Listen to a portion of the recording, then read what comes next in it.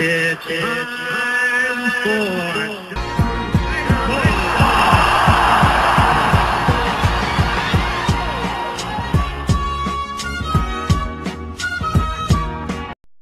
What's up, guys? Franco here, nextlevelballplayer.com. Awesome honor to hang out with Ned Yost, head coach of the Kansas City Royals. Thanks for taking a few minutes. You got it. So just starting off, when it comes to younger ball players, really, what do you see as the hardest transition for them in the game of baseball, especially at the big league level? Well, you know, everybody at the big league level's got talent. You know, if you didn't have talent, you wouldn't be there. But it's just, you know, it seems like when I came up to the big leagues, we understood and knew the game better.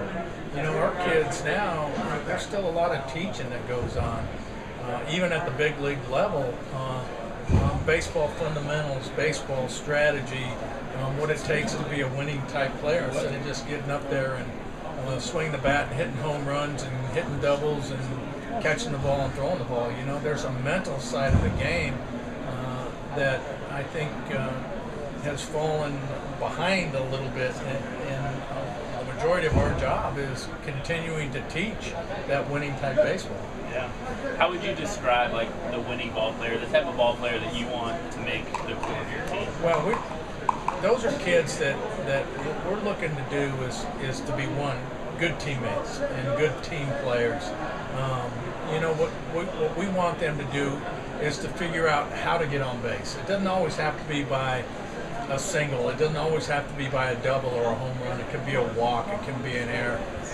And then, you know, play fundamental baseball. Get on. Next guy moves them over. The next guy drives them in. We like our kids to be fundamentally sound defensively. We like our kids to be athletic.